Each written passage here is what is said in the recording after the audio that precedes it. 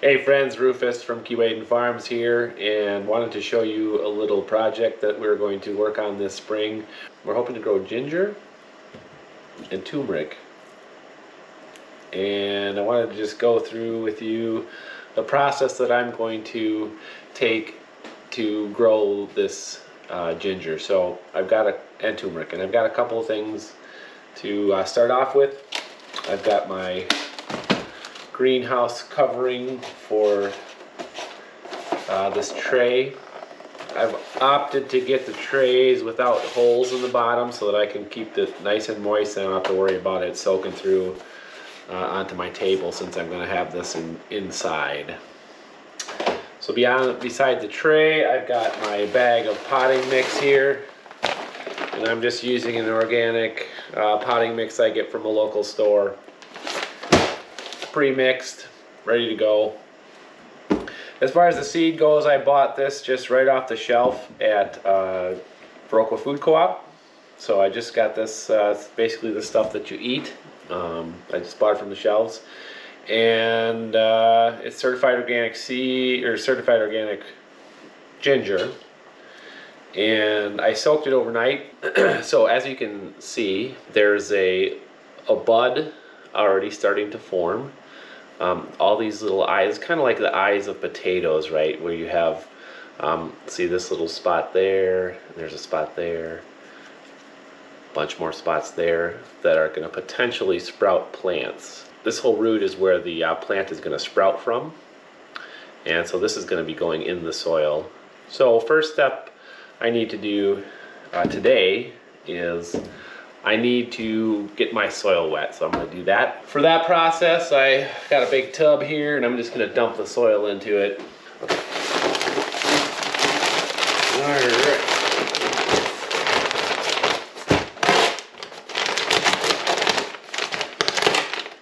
Normally I'd be doing this outside in my greenhouse, but because ginger and turmeric are such warm, loving plants, and we're in a cold northern environment, we figured it would be better to just do it in the house and be able to maintain our temperatures a little bit better. We're in southwestern Wisconsin, we're in zone 5, so this ginger is going to spend its life indoors, both in our house for now, and then later on it'll be planted into one of our greenhouses. So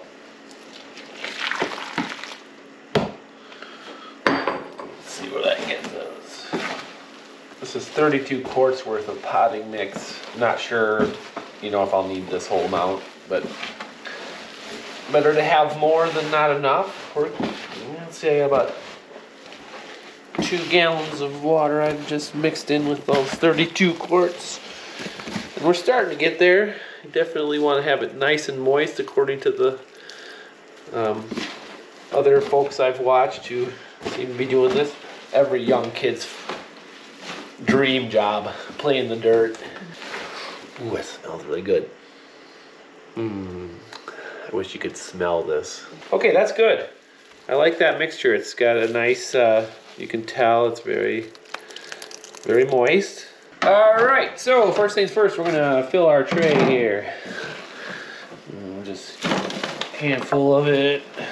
Just get a nice layer, a couple inches thick maybe. Level it out. From there, then we're just gonna go ahead and just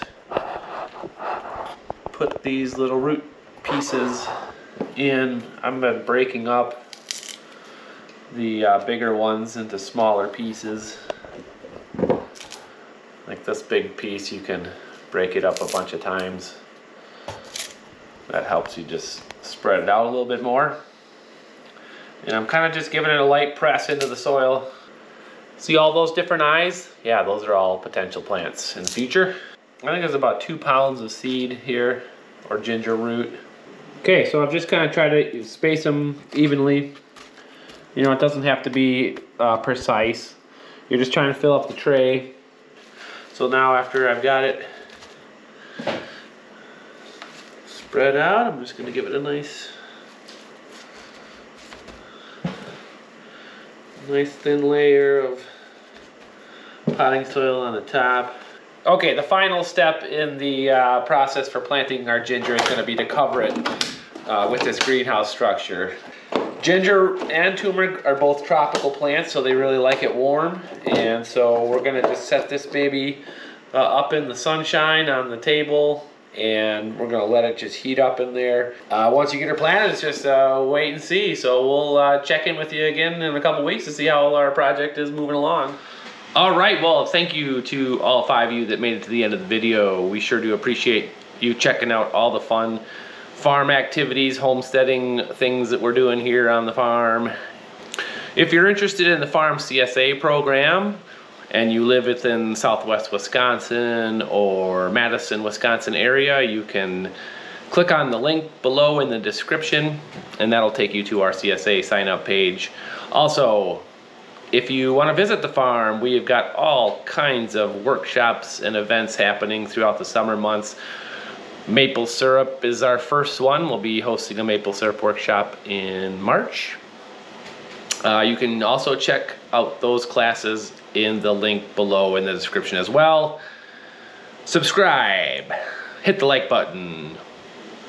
Hope you have a wonderful day. Lots more ginger videos to come as we progress through the season, as well as all kinds of other fun things that we're doing up here on the homestead. So join us. Thanks a lot. Have a wonderful day.